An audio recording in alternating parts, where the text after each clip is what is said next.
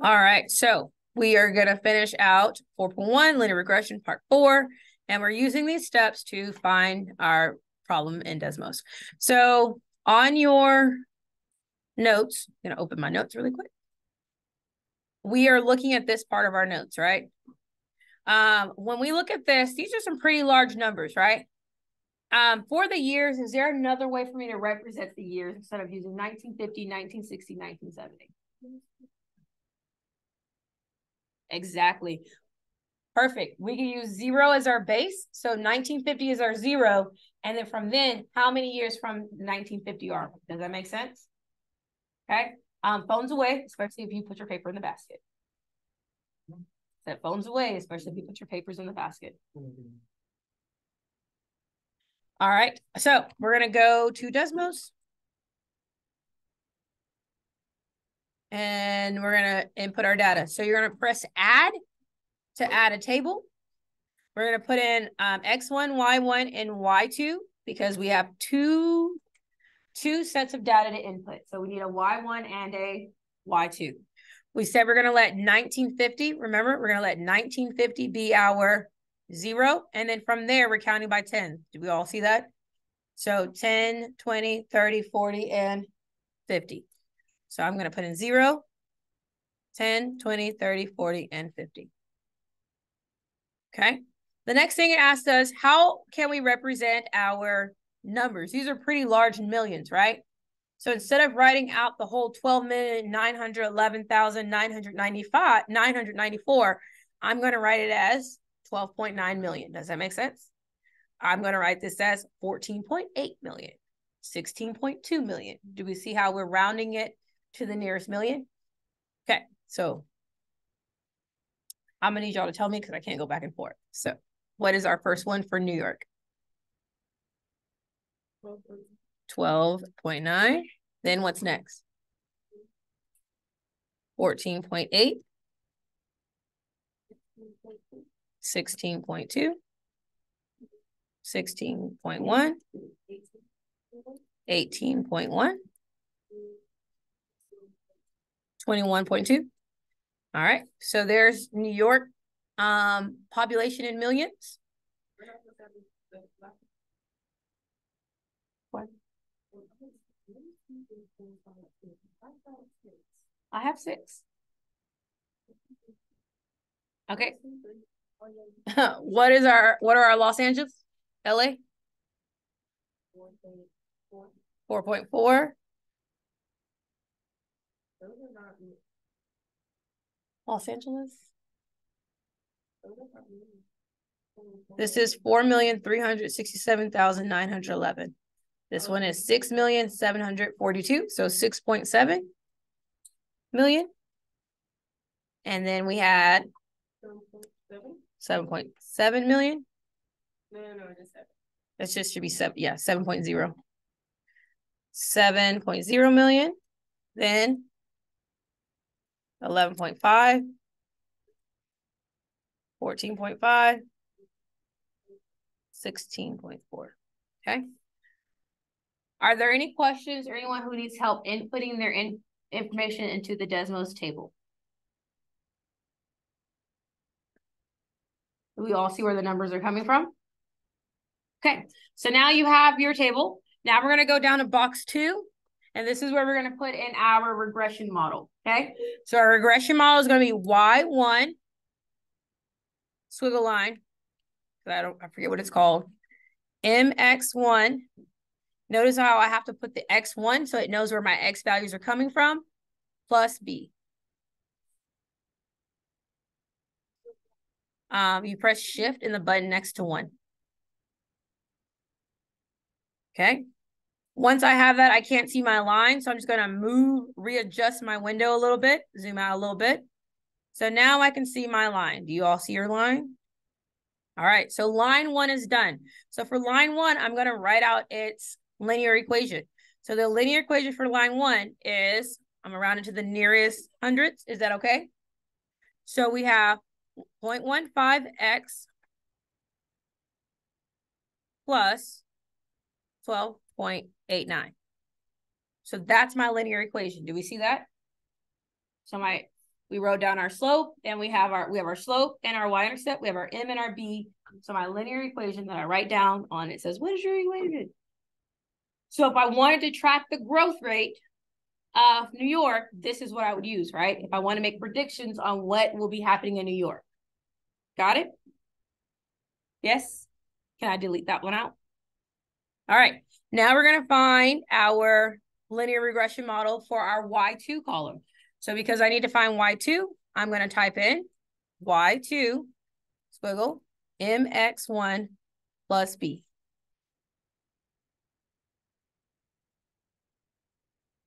So by typing that in, it now tells me my approximate slope and my approximated B value. Do we see that? So I know the equation of the line or rough line that represents the data for Los Angeles is Y equals 0.25x plus 3.08. Well, 80, sorry. Yes. Because it told me my... Because there isn't an x2.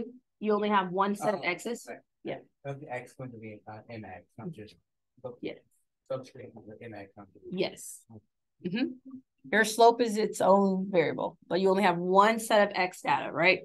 Mm-hmm. Those are your years. All right. So the question that we go back and we look and see what it's asking us. So it asks us to find, so we found our equation of the line, check, found both of them, check. And then it says, find the point of intersection, okay? When do the 2 points cross? So we're going to find our point of intersection, and then that's how we're going to answer the question. The question said, when will the population of these regions be equal?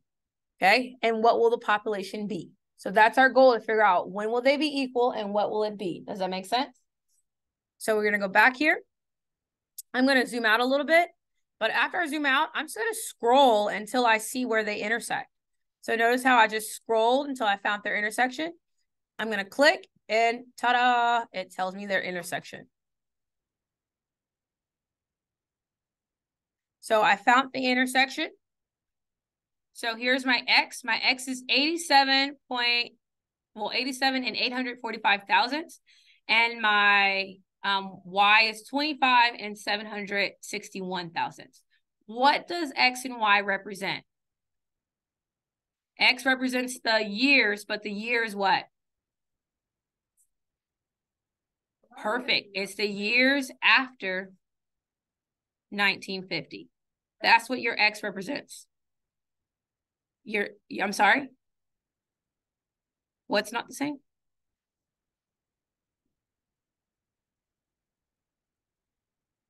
Oh, no. Sorry. I had the other graph still on. Oh, yeah. Double check your values in your table.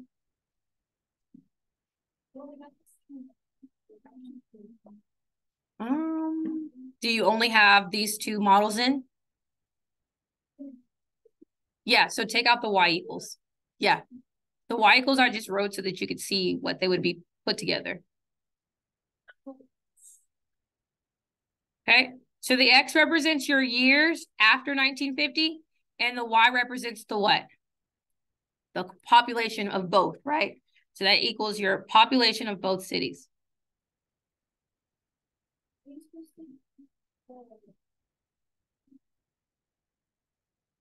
You should only have 2 and 3. Like you should only.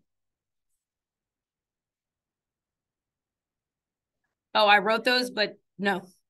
Yeah. So on the paper, you're writing it down, but yeah. So yours may be slightly off then. All right. So roughly, this is after 1950. So it wants to know, when will this happen? So what is 86.84 years after 1950? So when will it happen? So in what year? In the year what? 2000. And roughly in the year 2037, the population of LA and New York will be the same, which would be about 25.6 million people, right? Now, it's crazy to think that that really isn't that far away from here. Like, this is only 14 years from now. Yeah. But it's crazy. Like, oh, 2037, that sounds so far away. Ha, ha, ha. It's only 14 years. The intersection means that in the year of 2037, the population of both cities would be 25.6 million people. Does that make sense?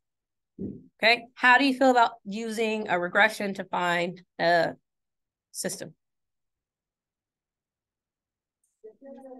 It's definitely something. Okay. All right. That is all for 4.1. The remainder of the period is for you to work on your exit ticket. So you're working on your exit ticket. Let's look at that.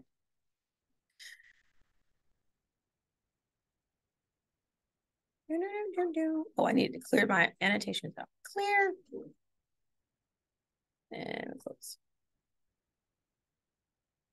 So you're doing this. And then our exit ticket. So let's look at our exit ticket, which you should be able to complete and turn in by the end of the period if you're on task and doing what you're supposed to be doing. Now, if you're on your phone or if you're fiddling around, talking to your friends, not doing your work, then you will not finish it. And again, falls on you, the choices you make. Okay, so on numbers 1 through 2 and 3, you are solving for y and plotting, just like we did in our example 2 in our notes, part 2 of our notes, right? So 1, 2, and 3 are like part 2 of our notes, where you're plotting the linear equations and finding their intersection, or if there is an intersection. Got it? Okay.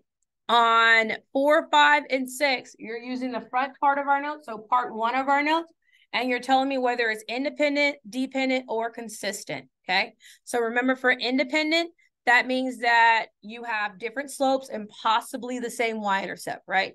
But the key thing is you have different slopes, right? If the slopes are different, then it's going to be independent, okay? For dependent means after you get y by itself on both equations, they come out to be exactly the same thing. You have the same slope and the same y-intercept. So therefore, they are dependent, okay? And lastly, inconsistent. Inconsistent means you have the same slopes, but different y-intercepts. And that's because they're parallel and they're never going to touch, right? Example, question 7 on your exit ticket is a flashback to your handy dandy Algebra 1. So this came straight from an Algebra 1 assignment, and it's asking you what is, you have your school sells tickets for its winter concert. Student tickets are $5 and adult tickets are $10. If your school sells 85 tickets and makes $600, how many of each ticket did they sell? So for this problem, you're going to need to set up 2 equations. You're going to need to set up one equation that says 85 equals blah, blah, blah. And then you're going to set up another equation that says 600 equals blah, blah, blah. Okay. Once you have your 2 equations, you can solve for y, and you can use either a calculator or solve by hand where they meet. Okay. I would strongly encourage at this point, because we've only gone over graphically, to use a calculator to graph and to find your intersection, okay? So once you have your equations, use your graph to find your intersection. So because we're going to be graphing, we can let student tickets be our x and adult tickets be our y. Make sense? All right. You are free to fly, little birdies.